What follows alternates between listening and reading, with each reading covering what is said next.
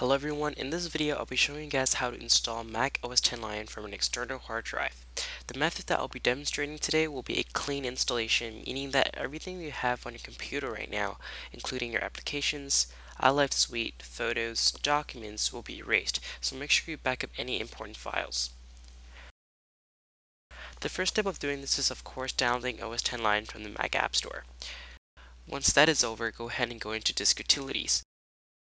Then select the hard drive you want to put Lion on. After that, click on Partition. At the bottom, click on the little plus sign so you can add a partition. Go ahead and put in the size of the partition. I would say 10 to 15 gigabyte is more than enough, but I just put in 15 so I can be on the safe side. Then enter the name of the partition. I need mine Mac OS X Lion so I can remember for later. Once you've finished all those, go ahead and click Apply and wait for it to finish. Once your hard drive has been partitioned, click on the Restore tab and open Finder.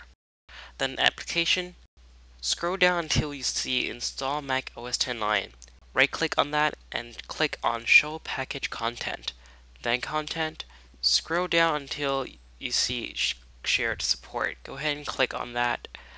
Then inside that you'll see a .dmg file named install.esd. You guys want to go ahead and drag that to the source field in the Restore tab.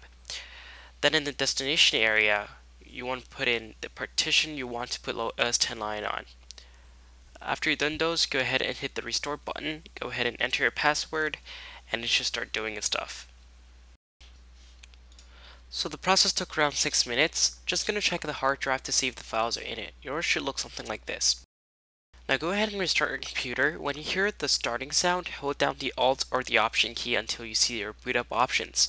Use your arrow key to select your external hard drive and then press enter. If you have followed all the steps correctly, you should be in here. Now select Disk Utility. Remember to back up any important files because this is your last chance.